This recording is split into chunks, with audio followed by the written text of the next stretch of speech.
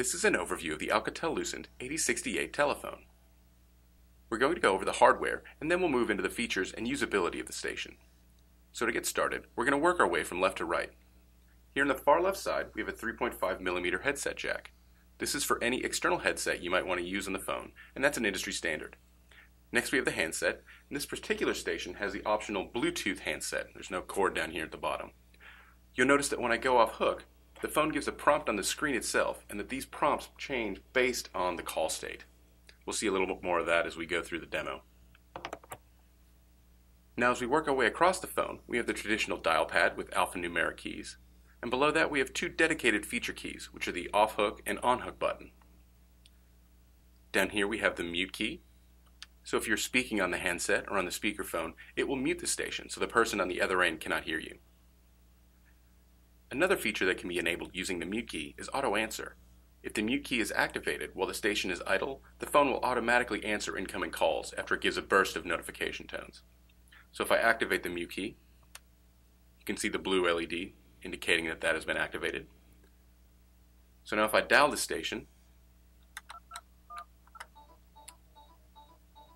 you can hear the burst of tones, and you can see from the display I'm on an active speakerphone call without having touched the station.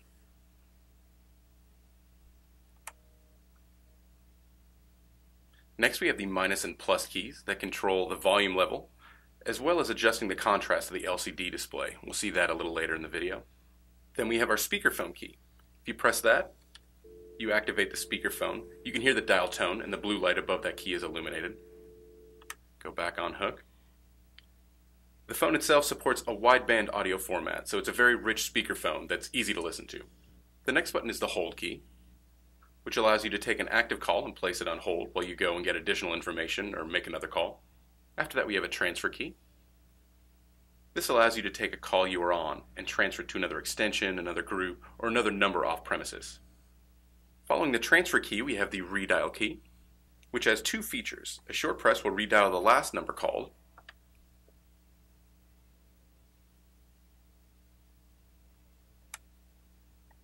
a long press will pull up the redial list, and it will display a list of the last numbers dialed from this phone. So if we hold the redial button, here we have the last numbers dialed from this phone. We can use the navigation array to scroll down and select a number we'd like to recall. Press OK, and that number is redialed. The next key is the info key, which is helpful if you don't know how a particular key is programmed. So if we press the info key, and then follow that with a key that we're curious about, for instance this D&D key, it takes us to a screen that shows us a description of what that key is. This key number 2 is forward to D&D. Now of course the C key I just used is the cancel key, which takes you back one level in the menu structure. So if I do as I did last time, the info key and the D&D key, I want to go back to the main menu, or go back one menu level, hit that C cancel key, takes us back one level. Next to the C key is the navigation array. This allows me to navigate within the screen. I have multiple tabs I can scroll to across the top, but I can also use the array to scroll vertically. So if I scroll down here, you'll see I have a number of speed dials that have already been programmed into the system. This dot in the middle shows me where I am in these pages so I don't get lost in the screen. If I scroll down to the bottom here, you can see these ellipses associated with these keys. That means the key has not been programmed yet. You have a total of 40 keys available to scroll through here, so you can program a large number of speed dials and other one-touch features. The button on the bottom right is the Mailbox access key, and when I press that, it gives me a display of all my calls, my voice messages, and instant messages. If I had any voice messages here, I could select voice messages. I would enter my password and it'd play the voice message for me. Press the C key to go back to the main menu. The 5 keys on either side of the soft display are feature keys. So whatever line is next to that key, or whatever feature is next to that key, is what will be activated. This screen can be customized, so right here you see a blank key, here, and these 3. Those can be programmed with speed dial or a feature key, whatever you'd like to add there. The QWERTY keyboard is a unique feature to Alcatel-Lucent phones, and it can be helpful for a number of features, such as a dial by name function, which allows the station to operate much more like your cell phone, in that you can dial a coworker by their name instead of by a number. So if you see here, we can dial the letter B, for example, press OK. And we're given all the names that start with B. You can also drill down by adding additional letters. So if I cancel back, add BI, hit OK, we're now presented with only contacts named Bill. If we select one, we're given some additional information that's been saved into the system. If we want to dial his number, we can press OK, and the number's dialed.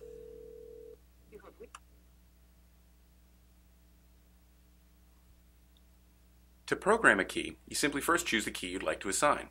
This key's blank, so we'll choose that. Here we're presented with the name and number that we'd like to program in, so we'll select name. I'm going to call this icon.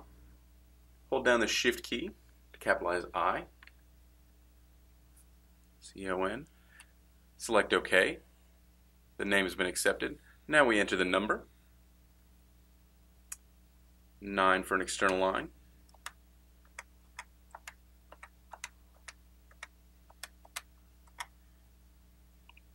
Select OK, and the number's been accepted. If we clear out to the main menu, we can see icon is now programmed as a speed dial number.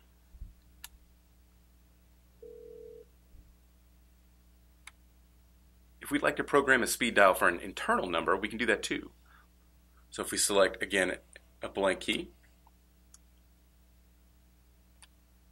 so a name for this one, I'm going to program in Tess as a speed dial. So enter Tess's name, select OK. I happen to know that Tess's extension is 2330, so I'll go to the number, 2330, select OK, and that has been accepted. So if I clear back out to the main menu, you can now see Tess has been programmed as a speed dial.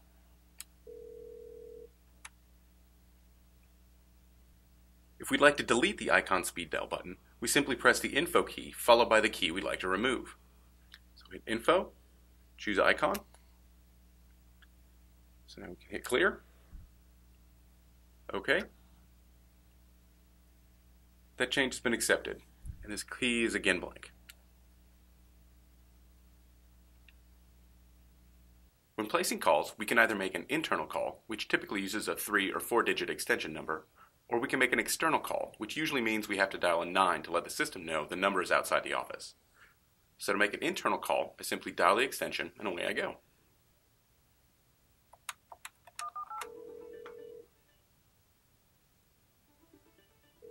You can see the Teddy demo phone is alerted. I'll answer that station. And you can see we're in an active conversation. So disconnect that call. Now to dial an outside number, I need to start by dialing a 9, followed by the number I'd like to reach. I'm going to dial the main icon number, so starting with 9. Thank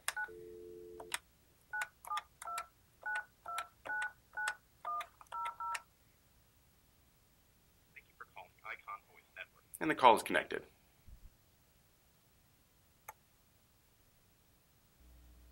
If you make a call to a busy extension and you want them to call you back as soon as they're free, there's a feature you can use called Place a Callback Request. To do that, we'll place a call to a number I already know is busy.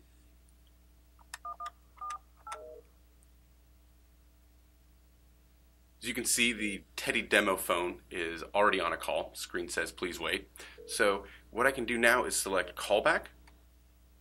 The screen says booking accepted. Get a burst of tones there to let us know that it was accepted. Now what will happen when the Teddy demo phone hangs up, I'll get a notification on this station that he is free and I can call him. So if I hang up that station, here we get the callback recall. So if we want to call back the Teddy demo station, we go off hook. We can hear that station is ringing. Answer over there. Press mute. We're now in an active conversation. Now if I'd like to place this call on hold, I can select the hold key. We get a display change here, notification that this call is now on hold. If I'd like to pull that call off of hold, press that hold key, we're back on an active conversation. I can also use the fixed hold key down here to place a call on hold. You can see the display change. That call is now on hold. To bring it back, Press the key up here next to that call, and we're back in an active conversation. To place a second call with one call on hold, we'll select hold. We now can see we have an active call on hold. And from here we dial the number that we'd like to reach.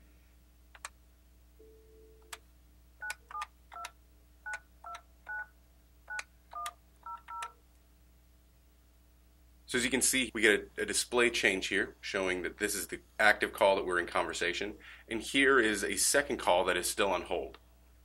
We can use the navigation array to toggle between the two calls. You see now I've moved from this tab over to the one on the right. It shows that the Teddy demo phone is on hold. Scroll back to the left. This shows this tab is the active conversation with the multiple options we can have here with the call. So if we want to toggle between this call and the call that we have on hold, tab over here. And if we hit answer, we're now on an active conversation with the Teddy demo phone. We can toggle back over to the second call that we made. Select answer. And we've toggled back to that number. So to end this call, go back on hook. That first call is still on hold. We select that key and we're back in a conversation.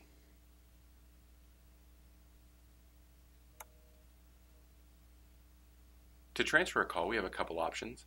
We can do what's called a blind transfer, which transfers the call directly. There's no interaction between us and the second party. Or there's a supervised transfer, which allows us to speak to whoever we're going to be transferring the call to, maybe give them some details about the caller, or in fact pull the transfer back if the person we want to transfer to isn't at their desk. So to demonstrate this, I'm going to call into this phone. All right, the phone is ringing. We'll answer this. Okay, we are now in a conversation. So if I want to transfer this call, what I'm going to do is hit the transfer key and then dial the extension that I'd like to transfer it to. Transfer again, and that call is transferred straight away. So now what happens if the person I wanted to transfer the call to either isn't able to help the caller or isn't at their desk? What I can do there is pull the caller back to my phone and either transfer them to another extension or take a message. So to demonstrate that, I'm going to call the phone again.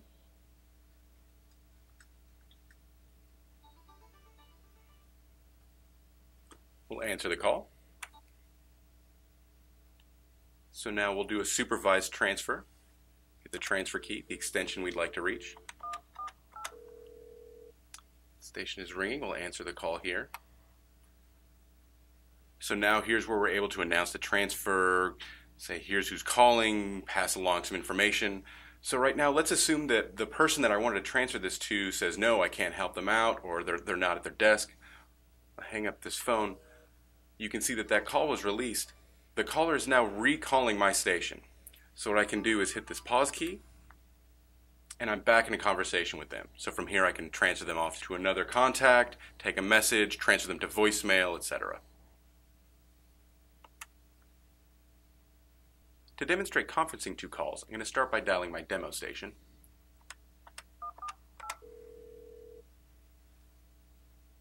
Hear that ring, answer that call. You can see I'm in an active conversation. So to conference in a second number, I'm going to select the conference key and now dial the number I'd like to reach.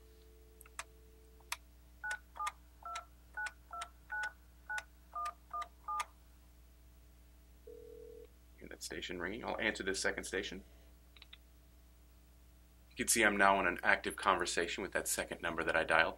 To conference these two together, I select the conference key again. And you see we have a graphic change here at the top. These two icons now show that we're on an active call with both parties.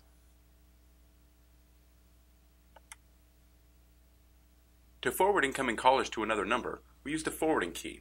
It's at the top right here. So if we press that, right now we can see that no forward has been activated.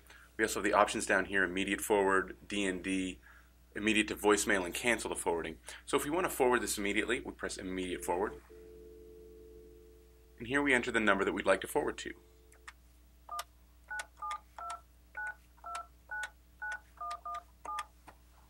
Press OK. And that forward has been accepted. So now when I dial this station, the call will be forwarded off to the secondary phone that I've forwarded to.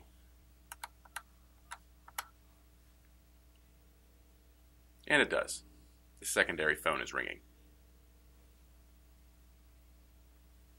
So to cancel the forwarding, I simply go back into the forwarding key and select Cancel Forward.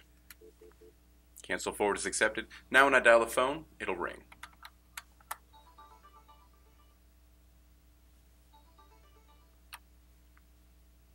We can also forward to an internal extension. Select the forwarding option.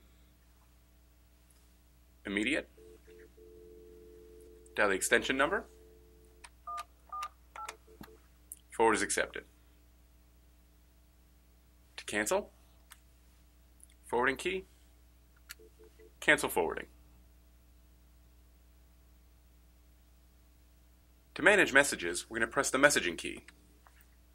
This takes us to the messaging menu. So we can see we have the number of calls at the station, any instant messages, the voice messages. We're also allowed to send instant messages from this screen. So if we select our call history, we're asked to enter our password that we set up the phone with. Now here we can see all the missed calls that are at the station. You can scroll down here to see everything that has come into this station. We can also scroll to the right to highlight the All tab. This shows us all calls that have come into the station. There's a difference here with the icon. You can see the red indicates that that call was missed. The green icon indicates that that call was completed at the station.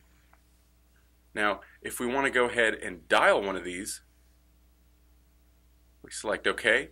That gives us a little more information about when that call took place. Now, if we want to call, select the call button, and it completes the call.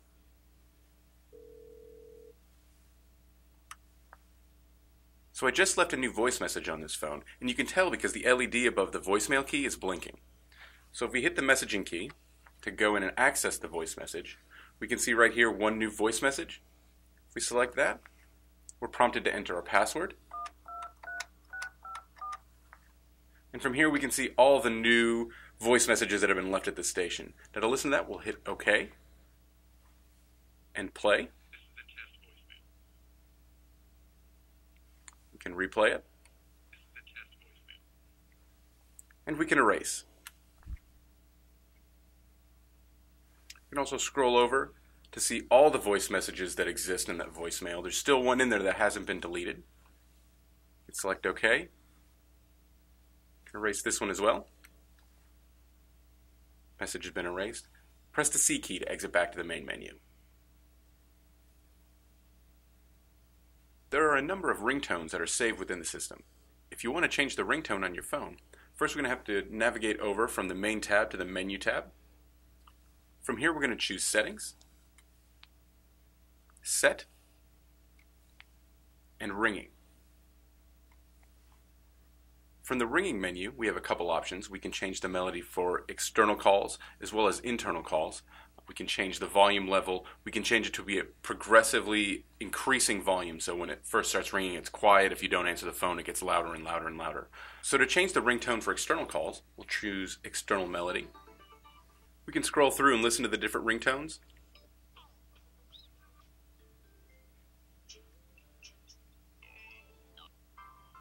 And press OK to select. Press C to cancel out to the main screen. Now to change the ringing volume, we're going to go to the menu tab again. Select Settings, Set, Ringing, and now we select Level. From here we can use the keys next to plus and minus to adjust the volume.